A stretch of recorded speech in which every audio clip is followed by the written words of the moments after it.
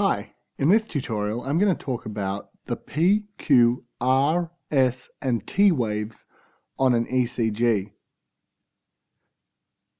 These are the waves you'll commonly see on a normal ECG recording. So for this tutorial it's important you have an understanding of how an ECG works. See the previous tutorial on ECG first principles if you need more information. So we're going to have a look at how a heart goes through its sequence of depolarization and repolarization. And we're going to trace this out on an ECG bit by bit. But first of all, here are the definitions of the waves which we will be talking about.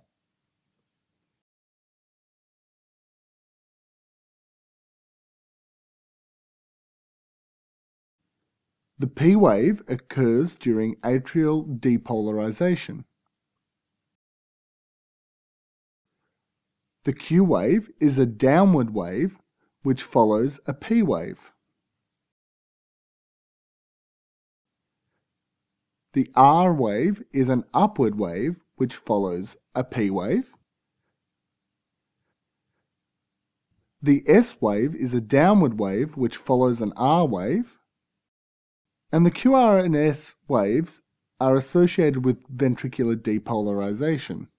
And finally, the T wave is associated with ventricular repolarization. So we're going to have a look at an ECG trace from lead 2. Remember that lead 2 looks at the heart from this direction. So it will see depolarization or repolarization that occurs towards or away from it. So the first thing to happen to the heart is that the SA node triggers atrial depolarization. And this occurs in this direction, towards lead 2. So we will see an upward deflection on the ECG like this. This is followed by septal depolarization. Because the left bundle branch is activated before the right bundle branch, depolarization occurs in this direction, which is slightly away from the direction of lead 2. This causes a small downward deflection on the ECG trace. This is followed soon after by ventricular depolarization, which occurs toward lead 2. And this is a very large electrical event. This is seen on the ECG as a large upward deflection.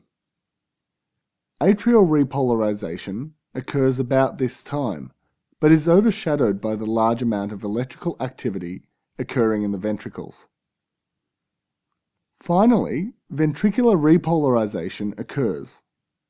This occurs in the opposite direction to ventricular depolarization, but because it is repolarization rather than depolarization, an upward deflection is seen on the ECG trace. You can think about this as a double negative. Despite the wave of repolarization moving away from lead 2, because it is repolarization, it has the opposite effect to depolarization. Now let's label the waves on this ECG trace. This first wave was associated with atrial depolarization. Therefore, it's a P wave. This next wave is a downward wave after a P wave. Therefore, it's a Q wave.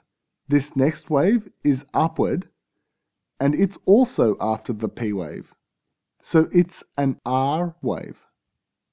There's no S wave here, so we don't need to label one.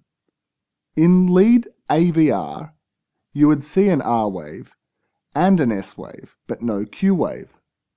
Have a think about why this is. If you understand this, then you are well on your way to understanding an ECG.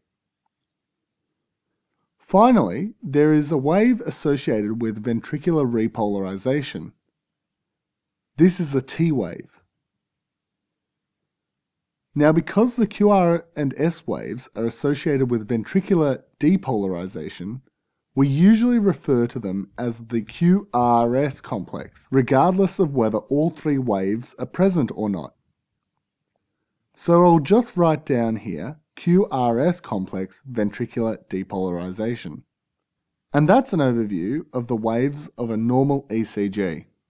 For more free tutorials and the PDF for this tutorial, visit www.handwrittentutorials.com.